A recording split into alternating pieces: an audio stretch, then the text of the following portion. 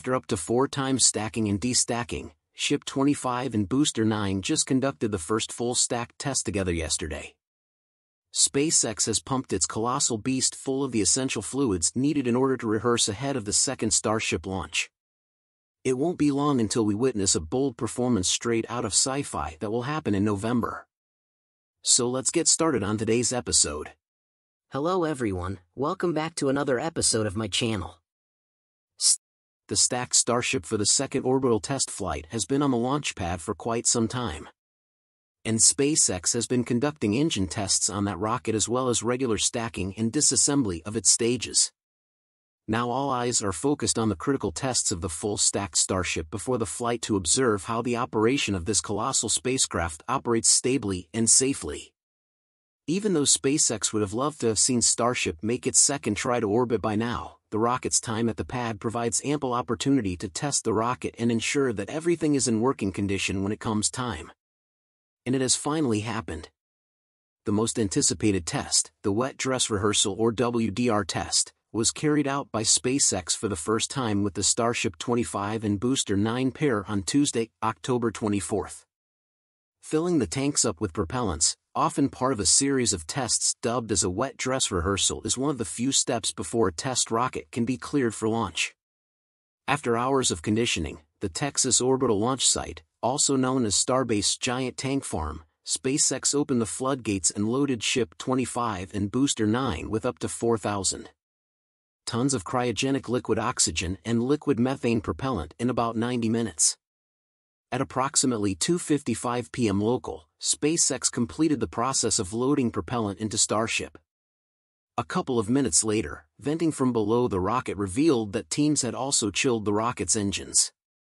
Chilling the engines is another crucial step before launch since the extremely cold propellants risk damaging them if the methane and liquid oxygen flow through them without preparation.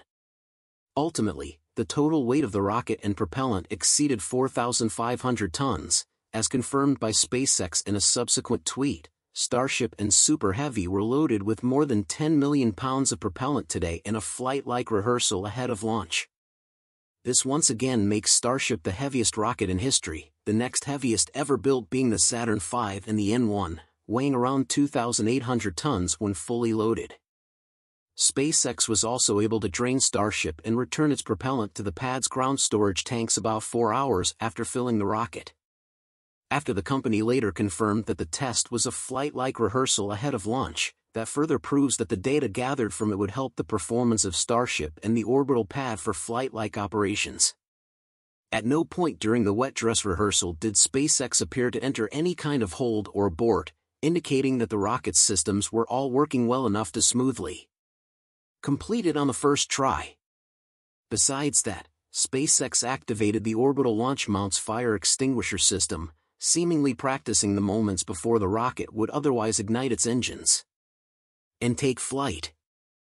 That is the FireX system, dedicated to managing any fires under the pad with pipes running throughout the OLM. FireX uses a mixture of water and gaseous nitrogen. In this way, the flames are deprived of the oxygen that feeds them. Furthermore, the accumulation of oxygen and methane is also to avoid the creation of an explosive mix in the area of the pad that can easily be ignited. SpaceX will use both of these systems to protect the launch pad on a real flight because they serve different purposes. FireX clears out combustible gases that may collect beneath the engines before ignition to prevent accidental detonation. Also on Thursday, SpaceX once again conducted the next water deluge test after testing it just 3 days ago. While launching a rocket as massive as Starship is no easy feat, the launch pad is equally integral to the rocket itself. Hence, these tests are a crucial element in Starship's development.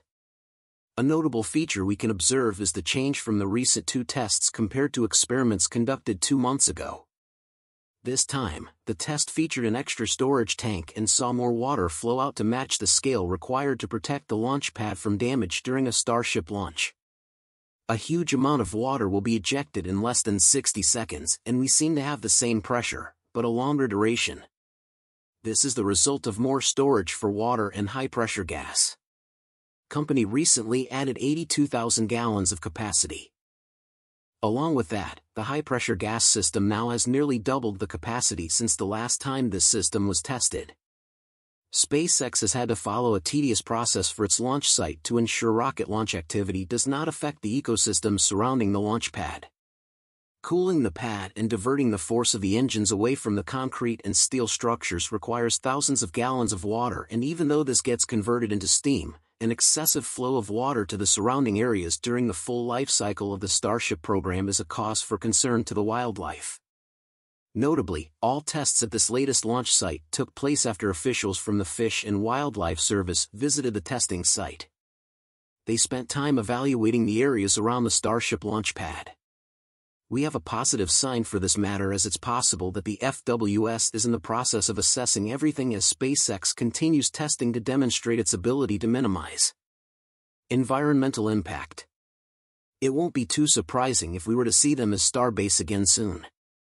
However, for some odd reasons, SpaceX did not put this pair directly into a WDR test. Instead, we have many rounds of tests this time. The battery of tests began with the liquid oxygen subcooler emitting white smoke.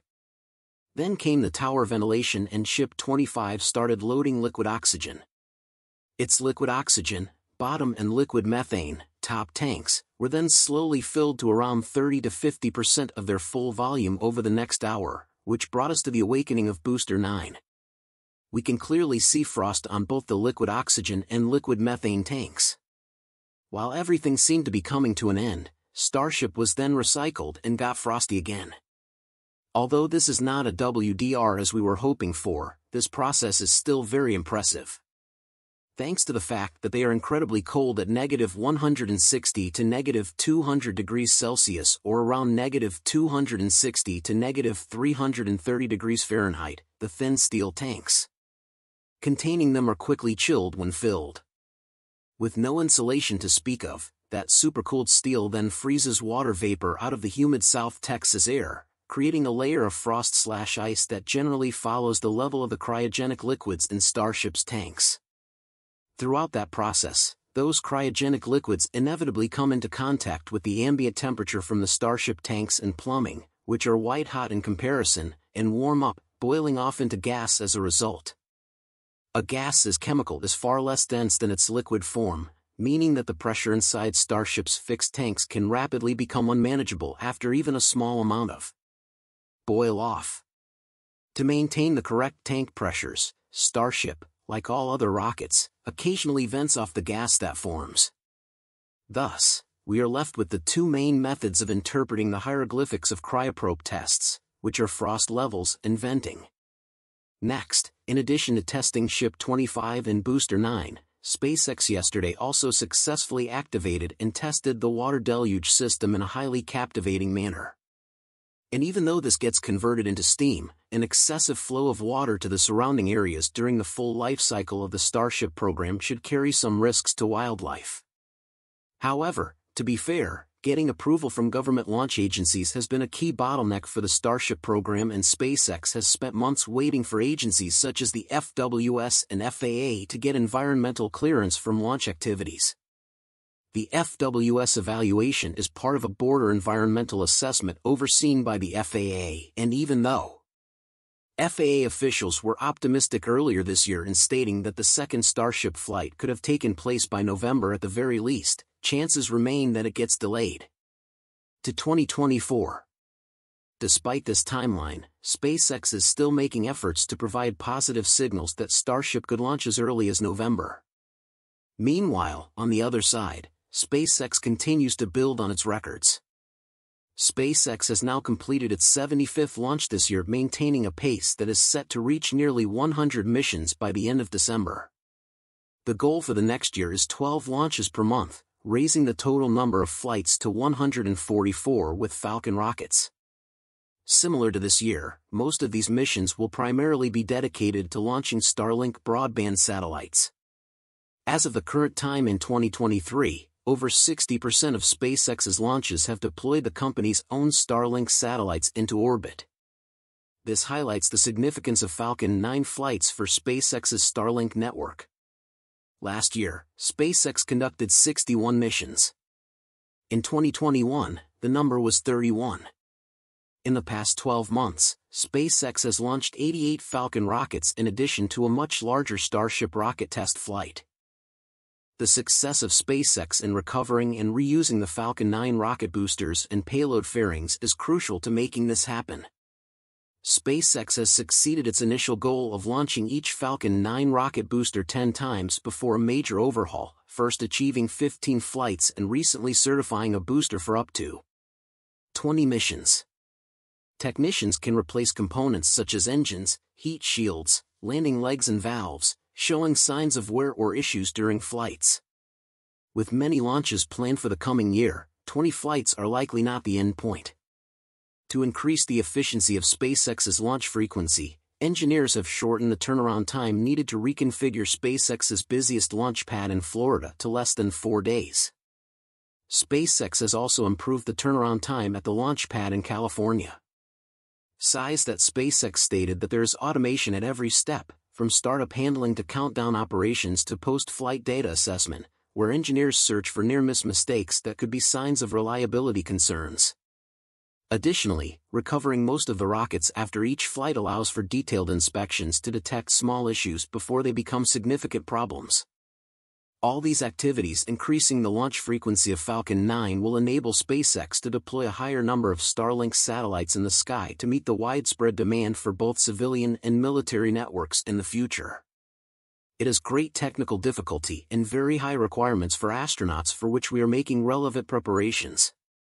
In the end, as it's been said many times before, allowing Starship to test is extremely important. Well, if you like this video, make sure to give a thumbs up and subscribe. See you in the next video. Thanks for watching. By the way, are you familiar TalkTalk Philippines app? Talk is a delivery service app designed to connect more people by delivering items door to door. For more information, download the TalkTalk app here down below.